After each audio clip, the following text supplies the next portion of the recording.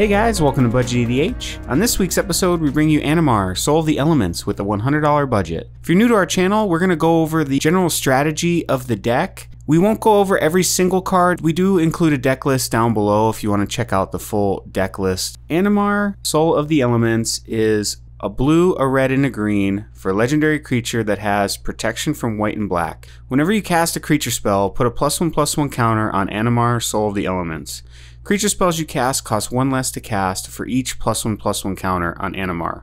So Animar has built-in protection from white and black spells, which is important. A lot of the single targeted removal spells in Commander do come from white and black spells. We are going to build Animar based on his +1/+1 counter strategy, where we're going to play creature spells and he's going to get larger, and every creature spell that we play after that is going to be reduced by 1 for every +1/+1 counter on Animar. There's some combos that you can build with Animar, which we'll go over later in the video, that make Animar very strong. We are going to build this as a creature heavy deck with a combo strategy built into it. With Animar, we are going to rely heavily on his cost reduction effect. So we do include some creatures that do have a high converted mana cost because we know that we will be able to play those creatures for a reduced rate, and cheating mana cost is one of the best things that you can be doing in the game. We also have a morph sub-theme in the deck. Morph creatures work well in this deck because if your Animar has 3 counters on it, you can play out your morph creatures for free, and we do have several combos in the deck that work well with Animar's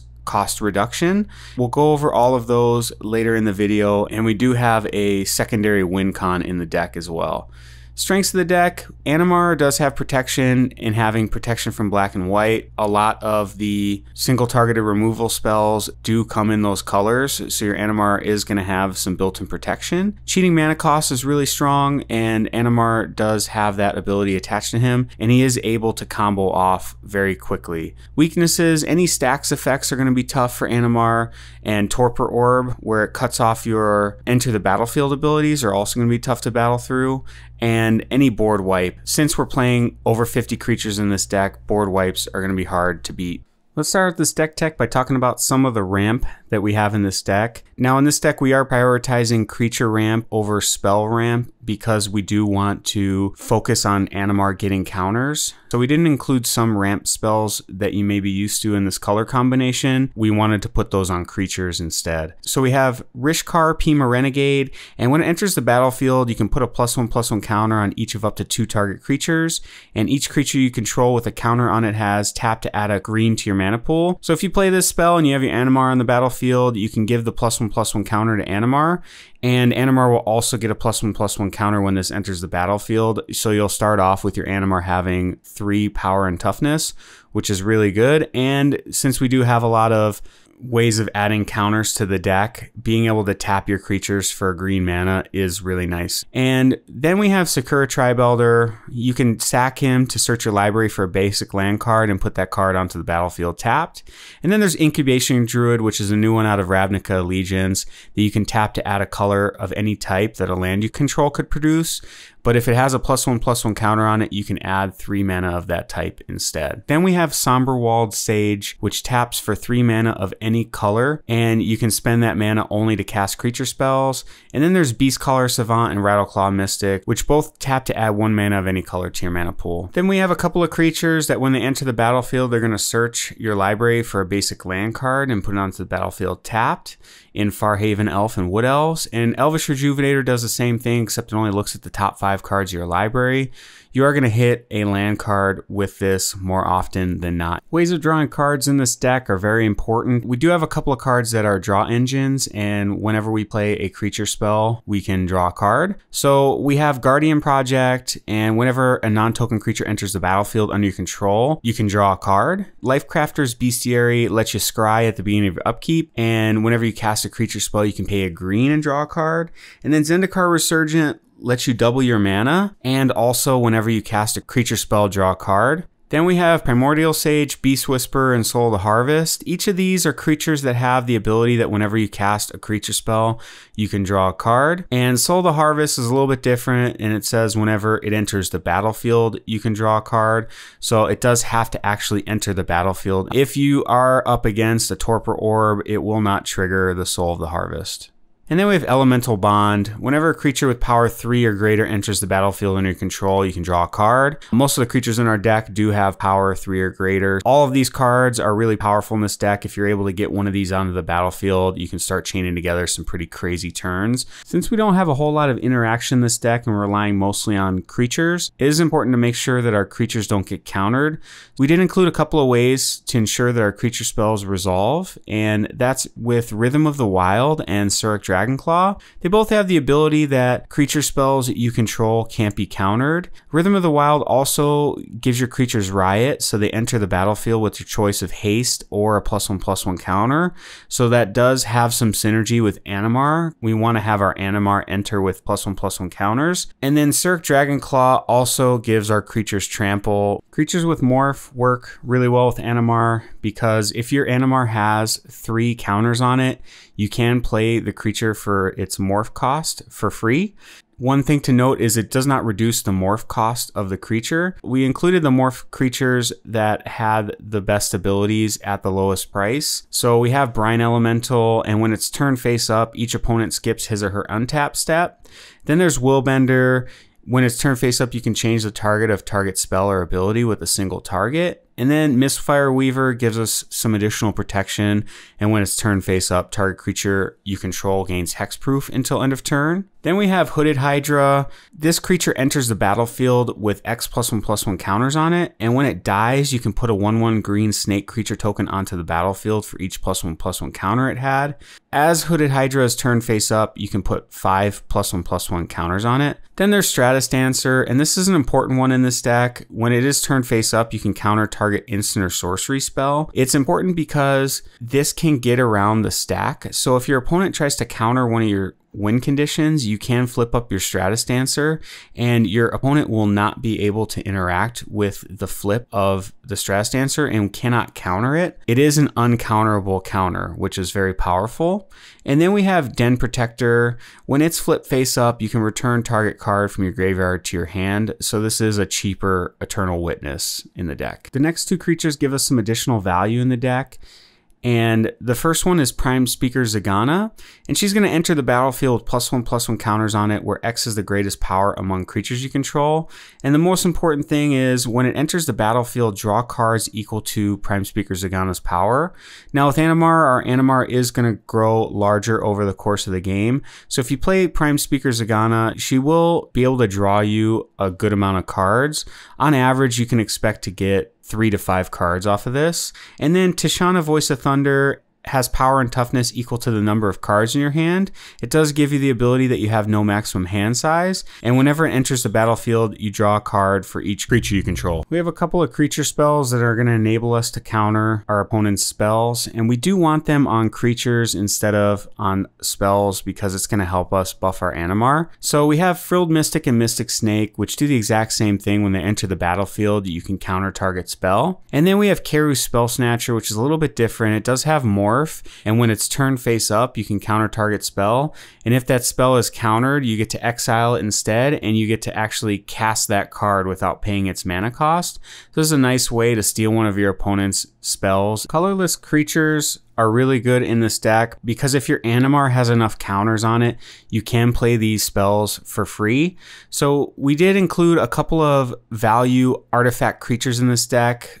First one being Duplicate, and Duplicate has imprint, so whenever it enters the battlefield, you can exile target creature, and it does have a second ability that it gets the power and toughness and creature types of the card exiled, which isn't as important, but this does function as a creature removal spell. Then we have Burnished Heart, 3 colorless. You can sack it to search your library for up to 2 basic land cards and put them onto the battlefield tapped.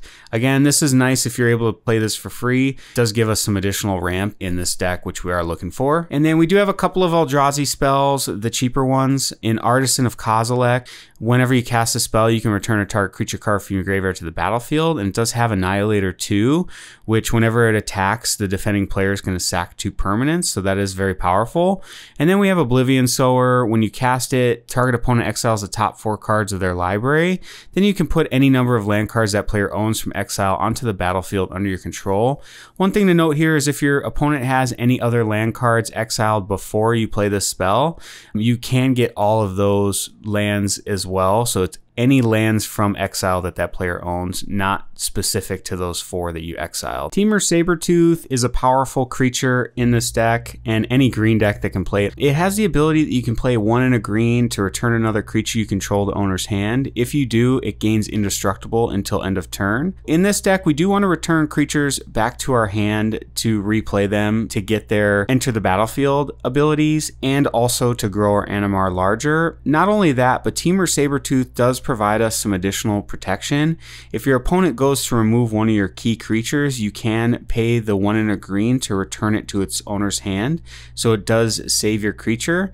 This is a very powerful card in this deck. The main combo in this deck revolves around creatures that can return other creatures or themselves back to your hand. This is going to help you grow your Animar larger and large enough to where you're able to win the game. Shrieking Drake, Dreamstalker, and Manowar. If you have at least 2 counters on your Animar, you can play these for just 1 blue mana. And when they enter the battlefield, you can return a creature you control to its owner's hand.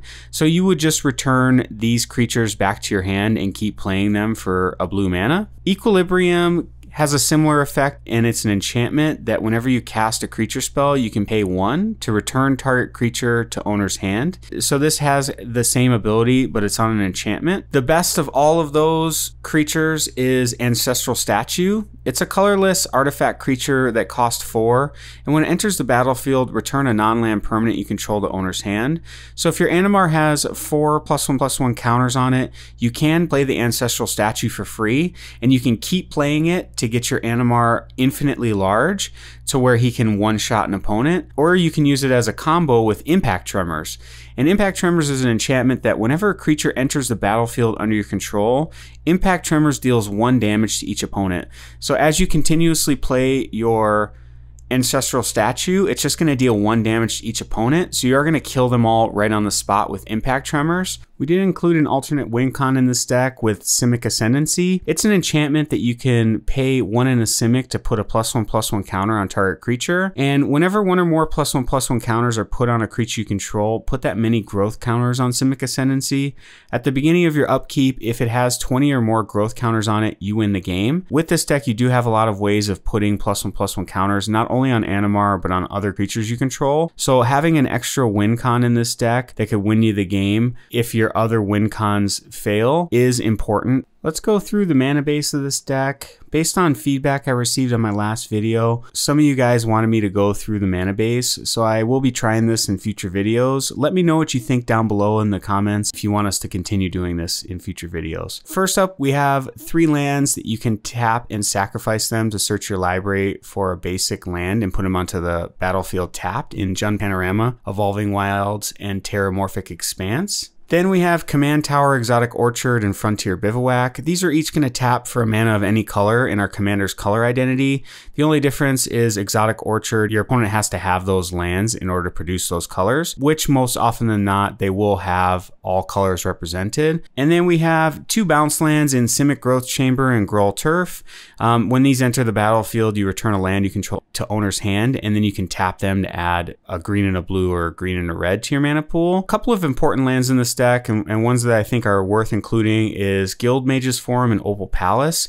You can filter a mana of any color to your mana pool by tapping 1 and tapping the land, and if you spend it to cast your commander or a multicolored creature spell, that creature enters the battlefield with an additional +1/+1 counter on it. Opal Palace does do it for every time it's been cast from the command zone, so that can add some extra counters over the course of the game.